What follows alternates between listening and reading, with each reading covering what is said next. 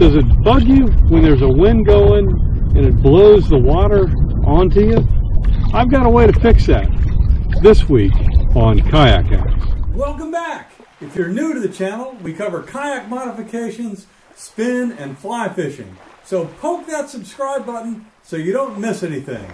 Now, let's get on with it. So I heard about this stuff called NeverWet, and it claims that it creates a super hydrophobic surface on various materials, including plastic. So I'm going to test that on my paddle. And the result I hope to get is that after this is coated with the NeverWet, and you got to do it in 2 coats, that it will create a surface that will keep water from dripping from the paddle. In other words, what I expect to see is that when this paddle comes up out of the water, there should be no drips on it, because theoretically the water will not stick to it long enough to create the drips. And what this means to me is that water will no longer blow onto me while I'm paddling or drip on my legs and things like that, which is an issue when the weather's just a little bit nippy. Not so bad here in the summer. So I'm going to go do the process right now. The first thing is I've cleaned it with soap and water. I've got a good clean, and just for the experiment, I'm not going to treat this side of the paddle, and we'll be able to see exactly what the results are.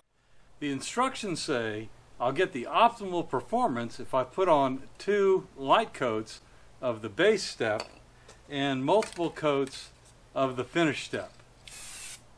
Now for the top coat.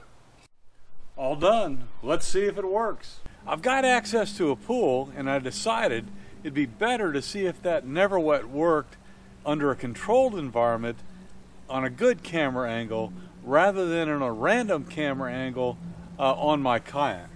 So this is the side that was not treated. Let's see how it looks when I stick it in the water, and then we'll do the treated side. Here's the untreated side.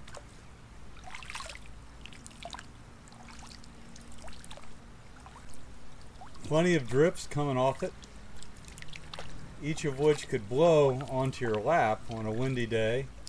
Or what really bugs me is when it runs down the side here, especially when you have your paddle tipped way up, and it's going to run over this, like when you're kind of digging your way through some mud.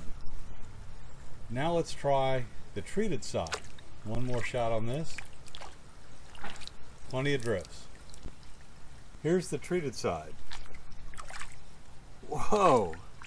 Check that out. No drips. This hack is cool.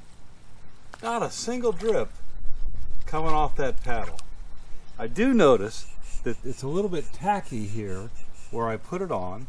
So when you do this, probably ought to keep the treatment up in this area of the paddle and not go down as far as I did over here. But this is an absolute winner. Look at that. NeverWet. Do you have a better solution to avoiding drips on paddles? Throw them in the comments below. I'd sure appreciate it. Thanks.